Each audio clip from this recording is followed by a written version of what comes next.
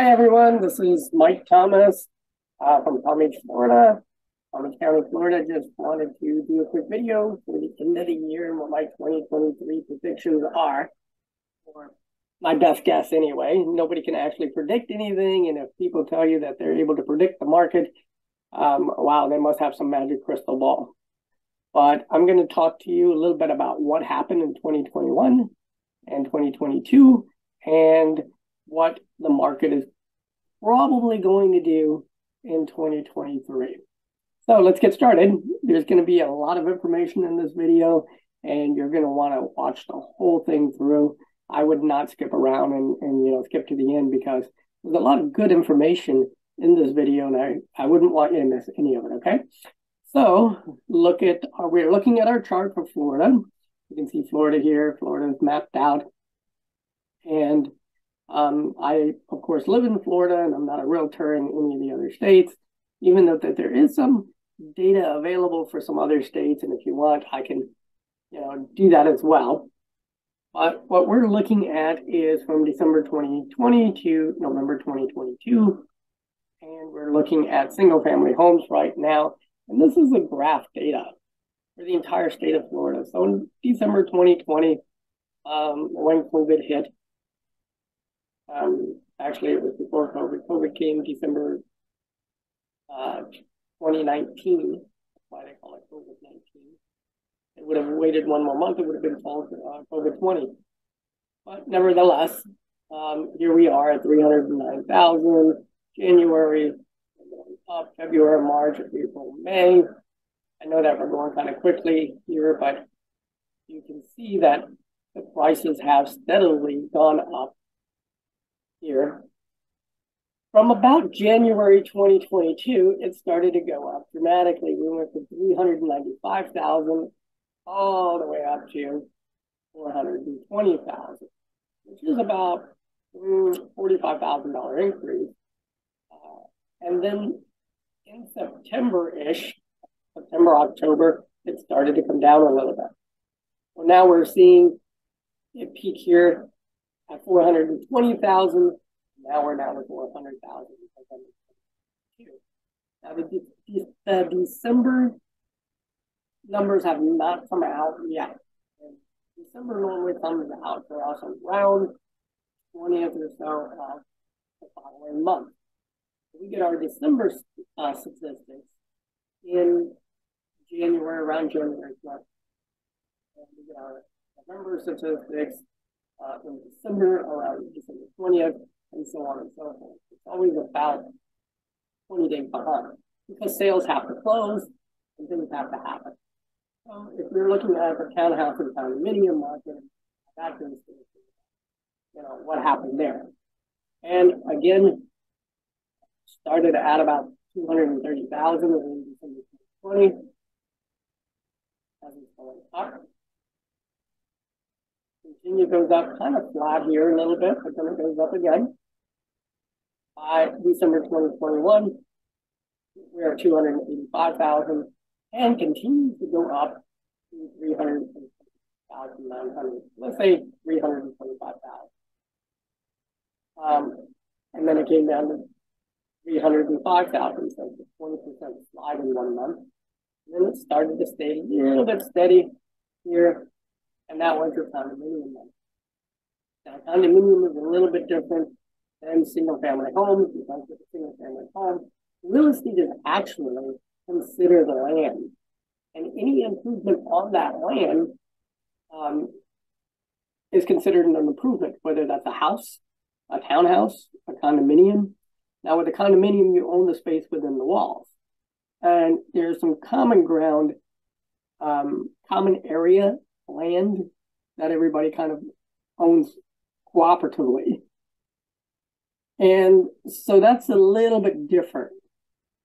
So I like to take a look at both markets and see how that happens. Now, I can type in anything I want in here, but I'm going to go ahead and type in my area, Miami, Fort Lauderdale, Palm Beach. And of course, here we are mapped, Miami, Fort Lauderdale is right here, Palm Beach County right there. And going to go to single family homes. And this is, we are still looking at medium median sale price. Median, of course, is different than average sale price because sometimes you have one property that's really, really expensive or one property that's really, really low for some particular reason, and it just drags down the numbers. But with median sale prices, those numbers don't look like that. So, again, we're looking at 2020, December, prices moving up. A little bit steady, jumping up again, coming down a little bit, but recuperating a little bit, and continuing to rise. Now, the biggest rise is probably from January 2022. A lot of people bought here because if you're looking at $515,000 for a single-family home, median price now, within the Miami, Fort Lauderdale, Palm Beach County area, it jumps. 530, 540, 575, 590, and we're looking at 600,000 peaking in June of 2022. What happened then? Market came down, took a huge slide from July to August, came down $40,000. Went back up a little bit, 10,000, came back down, and is sitting at 550,000 for the month. The sales price for the Tri-County area. So let's take a look at some other places. How about Tampa? Tampa, St. Petersburg, Clearwater area. Look at that as well. See what is happening there. So now we're Tampa, St. Petersburg, again, started to go up gradually. I don't know if that's gradual or not gradual, but peaked at about June of 2022 and started to see somewhat of a decline. And this means that the market is coming down. Problem is we don't know, just like any other stock. I mean, you could predict, oh, it's going to come down more. Buyers are always optimistic that the prices are coming down even more, and sellers are always optimistic that it's going to go back up again. So nobody has really a crystal ball. The factors that influences home prices is things like unemployment for that particular state or that particular area. Now, if unemployment is very low and companies are laying off people in California, does that mean that our real estate here in Florida is going to be affected? And the answer is not really. And it's because of the fact is real estate is very localized. Our real estate is different than New York real estate. New York is different than California. California is different than, any other state, Colorado, you name it, Texas, whatever state you want to look at, you have to look at that particular state because sometimes it's based on the location. So let's take a look at a different location. Let's take a look at the Naples area, San Marco. A lot of people like that area. We'll look at Fort Myers next. And I'm just looking at single-family homes right now. And the reason I look at single-family homes more so than townhouse and condominiums is because with a single-family home, you can actually tear down the home and build a new one. With a townhouse or a condominium, you cannot do that because it's attached to another piece of property. And so it's difficult to say, well, I'm going to tear down my old townhouse and build a new townhouse there. It's not going to work. And condominiums and townhouses are always in a homeowners association because you have a common wall with the next door neighbor. And therefore, it has to be some type of homeowners association. Whether that's an expensive homeowners association or not an expensive homeowners, varies from place to place. Again, here, it went up. If you took out this one bad month, of course, kind of steady between June and November, starts to go up, comes down, and then skyrockets up to $875,000, single family home. By July, it drops. And it drops about $80,000. Stays steady, does another drop. And now between 875 and 725, and again, it starts to recover. What does that tell me? That it's going back up again. When people are saying, oh my God, the real estate market is coming down, it's going to go down further, I don't really buy that because it's in that particular area, it's going back up again. And I can't wait to actually take a look at December's numbers because those numbers give us a true value. Those numbers give us a true value of what things are like. Now, this is the Fort Myers area, also very popular area. And let's take a look at what that's graph looks. They all kind of look alike. They go up at a slow and steady pace until about February 22, January, February 22. And then they shoot up dramatically until about the summer of June. So we're looking at almost 470,000 compared to 315. Big jump, but it slides down. So now we're looking at 470. We're looking at a $50,000 decrease. Stays pretty steady, slips a little bit more, goes up a little bit more, and then goes back down to 400. So if I were to take a look at this graph, I would say, okay, the high point was here at 470. Now it's at 400. So that's a $70,000 correction. What happened? The interest rate happened. And the interest rate kind of dictates how much someone is able to buy. As interest rates go up, let's say you're able to buy a $470,000 home with an interest rate of 3%. The interest rates go up to 6% or 7%, and now you're only able to buy a $400,000 home. So you lost $70,000 of purchasing power just because of the interest rate going up. And what the Feds are trying to do, in my mind, is slow down the market. Now, there's a difference between a market crash and slowing down the market. And I'll go into that real quick for you. When a market slows down, it's kind of like a car. And as the car is slowing down, it doesn't really hit the other car. There's no crash. There's just a slowing of the market and prices come down.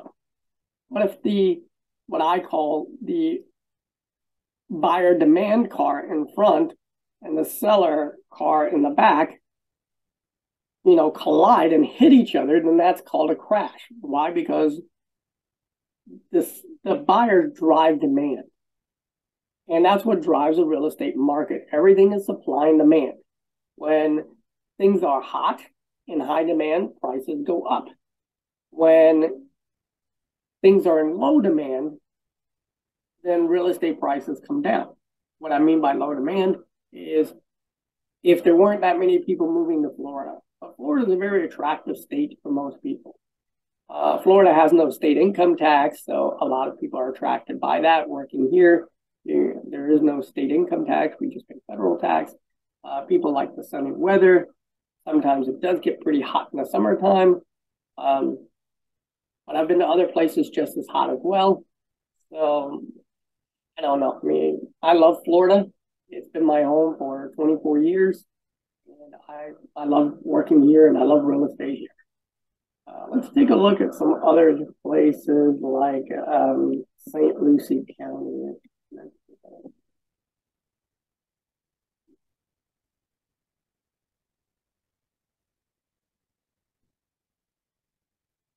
This Port St. Lucie area is very popular as well. St. Lucie County. And again, we're seeing the same trend. Starts to go up about June 2022, peaks, comes downward, starting to go back up. And when it starts to go back up, that means that that's a leveling of where the market is going. And let's take a look at one more place, and that's Melbourne. Palm Bay, Melbourne, Titusville area, very popular. We're going to take a look at Orlando here. So the median sale prices, again, are up. They go up, stay steady, and you're hitting May, June. Again, there's your peak. Coming back down a little bit, going back up and peaking in October. I'm sorry, that's August. And sliding down somewhat. not a dramatic correction from an average medium sale price of 375, 355, so that's about a $20,000 slide. I think that's all that's going to be. That's just my opinion. Doesn't really matter. But my opinion says that slide is going to stay.